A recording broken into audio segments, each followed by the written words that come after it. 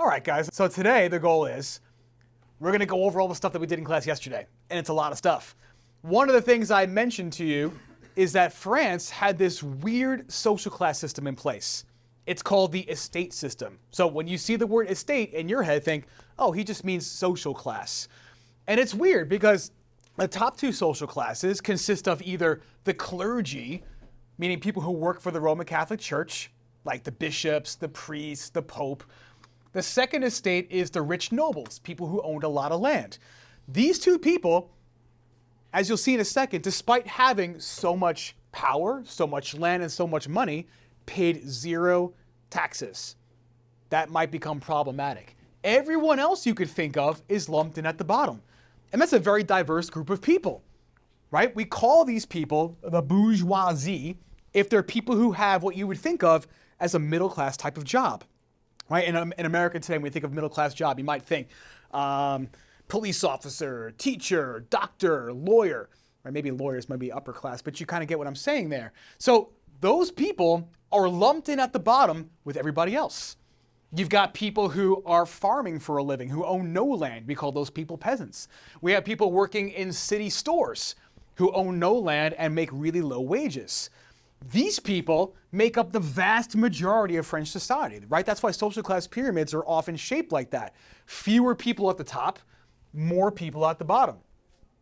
Okay? And it kind of makes sense, hopefully, that the people at the bottom are going to embrace ideas about the Enlightenment, and the people at the top, for the most part, are going to reject ideas about the Enlightenment.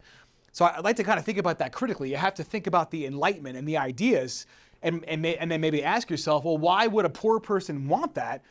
And why would somebody at the top reject that? You tell me. Let's start with an easy one. Why would the King of France most likely be unreceptive? Is that a word? Unreceptive? Unreceptive? Non-receptive? That's probably the word. How about just not receptive? Why would the King of France not be so receptive to some Enlightenment ideas? Any ideas? Threatens his power, right? Because the Enlightenment people are like, hey, people should have equality, right? Mary Wollstonecraft's like, men and women should be equal. John Locke says all people are born with rights. Rousseau is like, people should have democracy. If you're the king, that's the last thing you want to hear. Why does the king not want to hear people talking about democracy? Is he going to have absolute power anymore? Absolutely not, pun intended. Okay? So the people at the top are going to reject all these changes. And the people at the bottom, if they are the bourgeoisie, the people with an education, they're going to embrace the ideas of the Enlightenment. Because they're going to say to themselves, hey, I'm stuck on the bottom here. I have an education, I have wealth, but I have no say in my country whatsoever. And John Locke says, if I have no say and if I feel like my rights are being trampled upon, I got to do something about it. So the people at the bottom are going to lead this charge against society, against the top two of these estates. Okay, so we have an example here of inequality. The idea here is, guys, to explain the historical circumstances that led to France having this revolution. So you guys should have open your worksheet for all these documents. I'm going to call on some of you guys to tell me some of the problems that we saw in these documents. Right, so if you had documents set 1 and you had documents A and B to look at, they were pictures.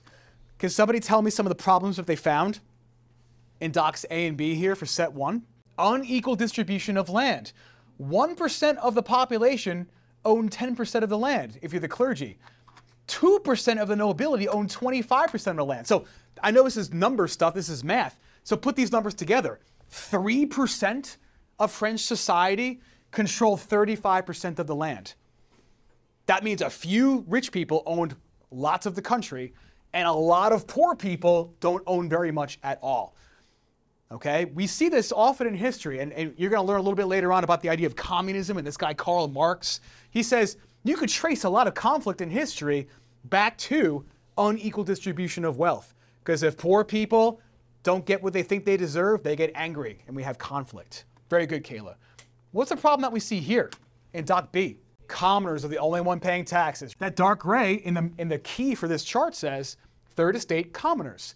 So the people at the bottom are the ones with all the tax burden, whereas the people at the top are paying 0.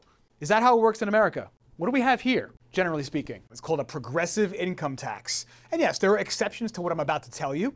If you make a lot of donations, if you have like certain circumstances, let's say, but generally speaking, As your income level goes up in America, the amount of taxes you pay also goes up. I pay way more taxes now than I did when I first started my job, for example. Okay? And that's to kind of avoid a situation like this, right? In the name of, I suppose, fairness, right? This was at the time perceived as extremely unfair. So what do? Right? We study history to try to learn from it and avoid it so we don't have this situation in our country today. So now we have some words, right? Words are fun, but I tried to bold some of the things here to make your life a little bit easier. Could someone tell me a problem that people faced in document C for document set 1? Okay. France was targeting people based on religion. When I say the word targeting people, I mean bullying people. And a fancy word that we're going to use for that in social studies is persecution, right? France was at the time a very Catholic country. The king had a strong relationship with church leaders. They both benefited from each other. So what was a threat to the Catholics? The Protestant Reformation, which we touched upon recently. So that was seen as a threat. The Catholics don't want to lose members to a competing religion. So what did they do? They went after the Protestants. There was this law that was put in place that allowed for religious freedom, and the king revoked it, meaning took it away. And the Protestants were chased out of France for the most part. So this is a problem if you're a French Protestant, right? If you're being targeted for religious ideas, you're going to be particularly upset. We learned about an Enlightenment philosopher with a certain idea that kind of ties into this a little bit. Do you guys remember what Voltaire's ideas were when it comes to the Enlightenment? Freedom of speech, right? And if you were to open up the Bill of Rights to the U.S. Constitution and looked at Amendment number 1, freedom of speech and religion are in the same sentence because it's deemed that religion is a form of speech. And by speech, we mean expression. It's not just what I say, it's how I dress, it's who I choose to worship. Okay, so if you're a person in France and you're being persecuted for being a Protestant and you're hearing the ideas of Voltaire in your head, you might start to get some ideas. Maybe you're not so happy with the status quo and you want to question it, you want to remove it, and you want your religious freedom. Does that make any sense? Document group 2, document A. This is a quote from Thomas Jefferson. Maybe you've heard of him. He was the 3rd president of the United States, and he's reflecting back in 1821 on the king. And I know it's kind of a hard document to kind of wrap your head around, hence why I bolded some of the important words here. So how did Thomas Jefferson feel about King Louis XVI? Based on the evidence here. Weak leader, right? It says it, right? His mind was weakness itself. His constitution, which in this context, I gave this to you, this is a weird word sometimes. This constitution equals strength of mind and body. So his strength in mind and body was weak. His judgment was non-existent. Even his queen was arrogant and displayed a sense of superiority. And all he did was surround himself with people like himself, aristocratic people. Right? If you're the king and you're looking to like pass laws for your country, you should probably also surround yourself with people who represent the commoners so you know what their interests are. But no, he just surrounded himself with people just like him, had no sense of what was going on in the streets of France. All he could perceive was prosperity, because that's all he surrounded himself with, was wealthy people, not the real population of France. Very good. How about this word debt? We talked about it 2 days ago. That's why we did that vocab do now. You owe somebody money, exactly. Right? There were 2 big D words, debt and deficit. Debt is when you owe people money. Does somebody remember what deficit means? You spend more than you make.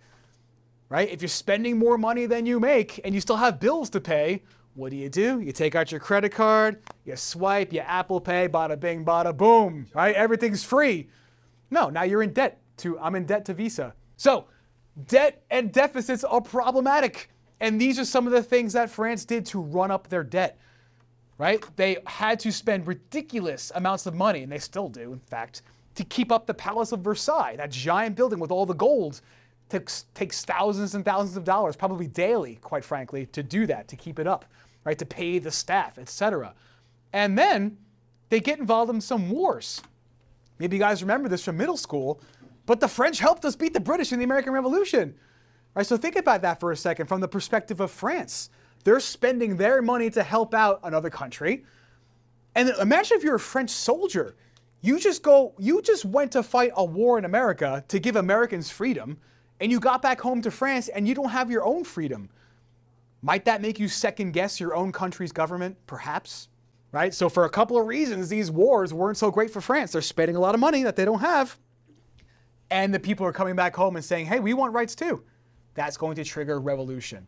Never mind the extravagant, meaning super fancy lifestyle of the king and queen, right? Spending the people's tax dollars on having fancy parties, right? If people find out about that, they're gonna be pretty pissed. All right, document group 3, if you had document A, it's similar to what we just looked at, okay? Because they were spending so much money on parties and hanging out at the palace. They nicknamed the queen, her name was Marie Antoinette. They called her Madame Deficit. They basically called her the reason for why France is having money problems, right? Just rolling out the dough, spending money that she didn't have, spending the tax dollars of the people, right? The commoners' tax dollars. So again, overspending is problematic. Document B talks about the powers of the king. So if you had document group 3, document B, can somebody tell me one problem that people faced in that document? Okay, right? He spent the people's money and completely oblivious to the rising tide of popular discontent. If you're oblivious, it means you don't know what's going on. So you're spending the people's money and you don't know that people are unhappy. That's not great. You should probably know what's going on in the streets. We're going to learn about the Russian Revolution later. It's the same deal. The royal family is just having parties, living life large, while people are starving in the streets and killing each other. And you're just oblivious to it. Very good. What's another problem here? Another big word that we don't like to see. They put censorship of speech and press into place. You know what speech is, right? You can't bleep and say certain things. What's this? The press? Yeah, in the old days, it would just be the newspapers, right? That's where you got your news. But the people's media now is way more than newspapers, right? It's the internet, it's Snapchat, it's Twitter, it's websites, okay? So when you're censored, it's problematic, right? If there are problems in society and people can't speak out about it, that means those problems just continue. And if you want to be a Protestant and you're told no, that might be problematic. You might decide to rise up. Cool. Document set 4. Document A, how Louis obtained money, enough money to govern as he pleased. Part of my grammar mess up there. The Estates General was an assembly of representatives from all 3 estates. It was called upon by kings only a few times in French history to approve funding or to discuss a new law. We talked about this the other day, guys. What do we call the group of people in America that gets together to discuss new laws? Congress, right? AKA the legislative branch. So the Estates General was supposed to be a legislative branch for France. But the king had the power to send them home. If he didn't want to listen to them, he didn't have to. What do we call that kind of power again, where the king does not have to listen to anybody? Absolute power. Okay? So every time this Estates General was suggested, like, hey, king, like maybe you could know our problems if you just met with the Estates General. Maybe we could find a law to fix our country. The king's like, nah, go home. I got this. So if you're a person and you keep seeing that happen time and time again, that the king is not willing to entertain your ideas, you might be upset. Not only is he a weak leader, he seems unreceptive to the ideas of the people. Document B. Due to lower than normal temperatures, wheat harvests were in decline, which negatively affected bread production. Simple economics. If we're having a hard time producing bread, therefore there's less bread out there, what's going to happen to the price of bread? It's going to go up, right? Whenever something is in short supply, aka scarce, and people still want it, it's going to become expensive, right? The last 2 years, no one can find PlayStation 5. So if you want a PlayStation 5, you're going to have to scalp it, right? Pay whatever, $800 for a PlayStation. That kind of thing. So think about the problems here. If you're a poor French person, you have to pay all the taxes, and now the price of the food has gone up. Out of desperation, you might launch a revolution. Okay, because you can't put food on the table anymore. There are other problems in here as well. Can someone find another problem that the French people faced in this document? Unemployment. This is a weird word. What's unemployment? Someone's not employed, right? So here's a weird sentence, right? If I say unemployment is going up, what am I saying? More people are losing their jobs, okay? And that is what's going on in France. And this is a tough document to kind of understand. But they're blaming the fact that the British are just selling cheap stuff in France. Because what's going to happen is the British are going to undergo something called the Industrial Revolution. They're going to use machines to produce clothing. And it's going to become really, really cheap. And France just starts buying cheap British goods. But if you're a French clothing manufacturer, you're in trouble now.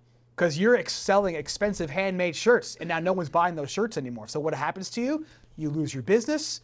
And if you're out of a job, guess what? Unemployment. You kind of with me so far? The next thing I want you to pull up is from yesterday. We just started getting to it. It says organizer, causes of the French Revolution. It looks like this. And ideally, at this point, we have some grasp on whether something is a social problem, a political problem, an economic problem. And I wanted you guys to take these phrases and put them in the correct spot. If you see unequal distribution of land ownership, sometimes these things can straddle a line. You might say to yourself, that sounds kind of social, that sounds kind of economic. As long as you can give reason or justify your selection, it's fine. So if you see unequal distribution of land, what kind of problem is that? A social problem. It affects people, right? There are rich people, there are poor people. That's a lifestyle difference. So I'm going to put that in social. So I'm going to copy and paste that phrase into my social box. Unequal distribution of land ownership. Could you make a case for another category? All right, because ownership refers to maybe money and owning things, right? So perhaps economic. I'm going to keep it with social for now. But as long as you can make a case for it, you're good. You're Gucci, as they say in France, right? It's a French brand. The commoners could not participate in their own government. Right? The members of the third estate, even those people at the bottom, the bourgeoisie, right, who had middle-class types of jobs, had an education, they could not participate. What kind of problem is this? Political. Perfect, my man. Very good. So I'm going to copy and paste that into the political box. In fact, do me a favor. Next to the word commoners, I want you in parentheses to write third estate. I should have specified that. That's what I mean by the commoners, the people at the bottom of the social class pyramid in France. Only the third estate paid taxes. Where would you put that one? Because it's paying money, right? It's very good. So let's put that there. Only the third estate paid taxes. I think you can make the case. I'm not going to change it, but I think you can make the case for social because it's referring to a specific social class, right? And the inequality between classes. But for the sake of simplicity, if it's got to do with money, let's keep it with economic. Cheap English products led to French businesses failing, right? Because all the French people are like, why would I buy the French thing if I could buy the British thing for cheaper? Sorry, French business, but I'm not coming to you anymore. French business owner goes out of business. Economic is correct. Very good. Poor leadership of the king. Political. Right, so I'm going to put this one in the political box. Let's see. The king rarely assembled the Estates General for law approval. Right, they had in place this legislative body, supposedly, but the king just kept sending them home. He's like, I don't need your input. I know what all the people need. I don't need you guys. Where would you put this one? This is tricky. Political. Yes, very good. France spent money fighting the American Revolution. Okay, I think you can make a case for that. 100% agreed, right? Because it's got to do with money. For the sake of just making sure everything has a category, where else could this one go? The military. I'm going to put that one in the military just for the sake of, since we're dealing with war specifically. High unemployment among the peasants. People are out of work. Economic, right? I have no job. I'm making no money. Very good. Let's see. Ideas of the Enlightenment made people question their status. Wait a second. I don't have the ability to participate in the government. John Locke says, Rousseau says, I should be able to do that. What category might this go in? This is a new category. Intellectual, right? Intellectual is ideas. Ideas have an impact, guys. Very good. Voltaire says I should have freedom of speech and freedom of religion. I'm not getting it. I'm going to question my status now and do something about it. King's power is absolute. Where would you put the king's power is absolute? You're 100% correct. It has to do with government power. Almost there. France spent more money than it collected in taxes. Economic. And maybe you guys can remind me, what's that word we're using for when I'm spending more money than I have? Deficit. So I would like you guys to do is after that phrase, write in the word deficit next to that phrase. Spent more money than you collected in taxes. That's called deficit. And then finally, France spent more money, or rather France spent money fighting the 7 Years' War. If you guys remember middle school, this was called the French and Indian War. It's the same thing, right? So France is spending its money on a foreign conflict instead of spending money on what they need to be doing at home. Never going to ask you about the 7 Years' War, but I'm going to ask you why this is important for the French Revolution. Let's put it in the military, right? Even though it's money, it's a war. I'll put it with military. No, I apologize. I skipped that one. So let's do that. Where did that one go? Edict of Nantes revoked. So if you don't remember the Edict of Nantes, this is the law that guaranteed you religious freedom. And to revoke means take away. So I kind of just gave it away. Where am I putting this one? In the religious. Very good, in the religious column, right? Because that denies religious freedom to the French Protestants. So what you all need to be doing right now, this is a little bit more of a lengthy do now than you usually get. There's a reading here that's kind of long, and then a set of questions that ask you to refer to that reading and also draw upon some of your prior knowledge. So I'm going to let you work on this for a little bit longer than we usually work on a do now. So let's talk about this. So what we did the last 2 days is we talked about the historical circumstances for the French Revolution taking place, right? Revolution is a massive change. And in this case, it's a war that's going to push for massive change, right? It's a violent revolution against the king and the king's supporters. You don't do that and put your life on the line unless you're really ticked off, right? So we looked at all the things that ticked the French people off. And now we're going to see, okay, well, what actually happens once this revolution gets underway? What steps were taken? How did the French government begin to change? And it went through a lot of changes, some gradual. And then when people feel like the gradual change wasn't enough, they pushed for more radical or extreme and quick changes. So this is a recap of the last 2 days. Can you guys tell me some of the reasons why France was in some financial trouble? Okay, they had some debt, right? That's the financial problem. Can we analyze that and explain what contributed to some of their debt? Okay, right? So let's put debt and then parentheses, helped the American Revolution. And you might say, why did they do that? France and England for hundreds of years have hated each other. Right now they get along, everyone's Gucci, as they say. But for a long time, arch rivals. So if France could help us shoot English people, that's what they were going to do.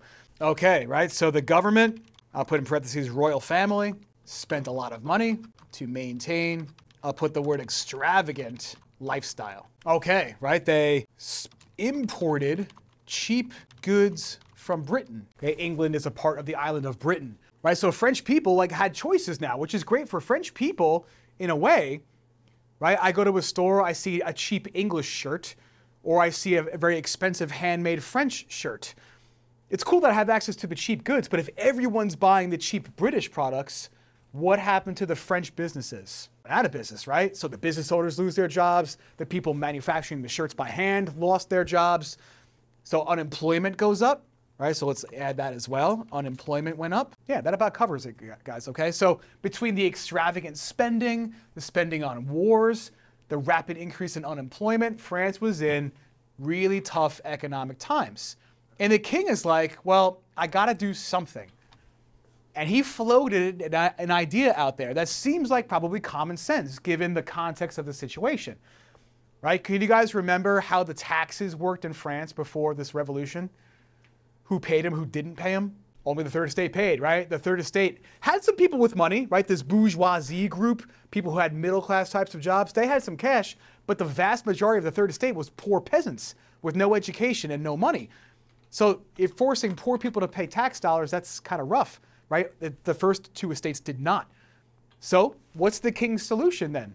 To try to generate some more money for the government? Yeah, let's tax the nobility. They're the ones with the money, right? We are in desperate need of cash. We have to put taxes on the nobility and the clergy, the first two estates.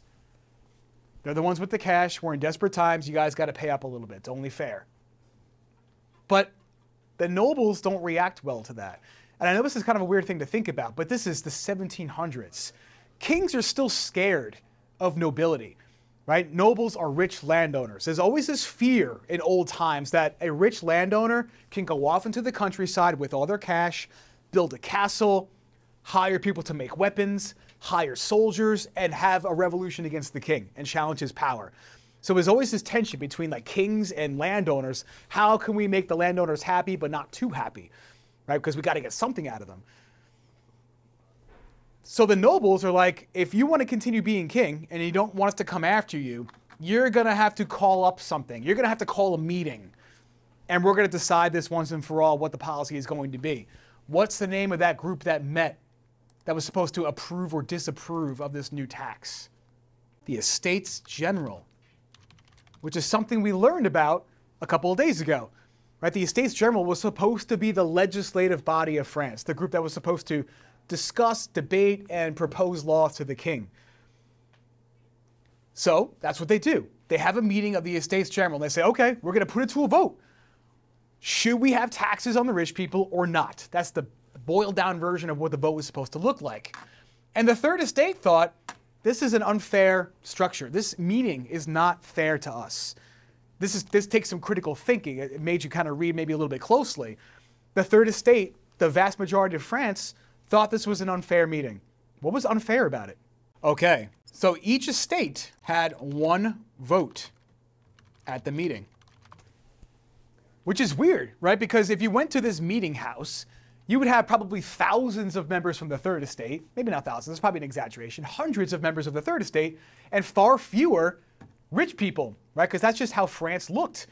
And now they're calling up a meeting, like, you know what? It doesn't matter that there are way more members of the third estate. Each estate's gonna get one vote. So, common sense, right? Are you ever in your life, I don't care who you are you ever gonna say, you know what? I vote for the government to tax me more? Is anyone ever gonna say that? Probably not. Okay, so the first two estates rejected that. The first two estates could always outvote the third estate. That's how it worked during medieval times. Each group of people got one representative. Not fair, right? Because the third estate had way more people in it. So they're like, wait a second, we are like 97% of the population of this country, and you're gonna give us one vote on this tax policy? That's kind of bogus. And then that was like the final straw for the poor people of France. And the people in the third estate who, you know, had some education, like the bourgeoisie. And they take the first step in the French Revolution. What action or actions were taken by the third estate when they see how unfair this meeting is going down? They called themselves the National Assembly and began making laws for the people of France. So the third estate just says, we are in charge now. They openly say, we are the people, we are the vast majority of France, we are now going to make the laws for the country. And if the king has a problem with that, he could try to come after us. That's a bold move. I suppose what gave him so much confidence was the fact that they had so many people, and so many people with the same mindset that something has to change. Okay, but surely the king is not going to go down without a fight. And you'll see shortly that the king starts calling up soldiers, like, listen, like, go take positions places because I feel like this angry mob is going to try to come after me because they think they're in charge now. All right, so this declaration that they're the official government of France is seen as like the first step in the French Revolution, right? That would be like Saint-Germain saying, you know what? We are the true government of New York State. Albany doesn't matter. Farmingville is now the capital of New York State, and we're going to pass all the laws for New York State, right? That's crazy, right? I'm sure the governor would have a problem with that and try to shut us down. And that's exactly what the king's going to do, right? The king's going to say, no, you guys are not in charge. I'm still in charge. And I'm going to have to get my troops together and try to put you down now, put you back into your place. But it's hard to put 97% of your population into place.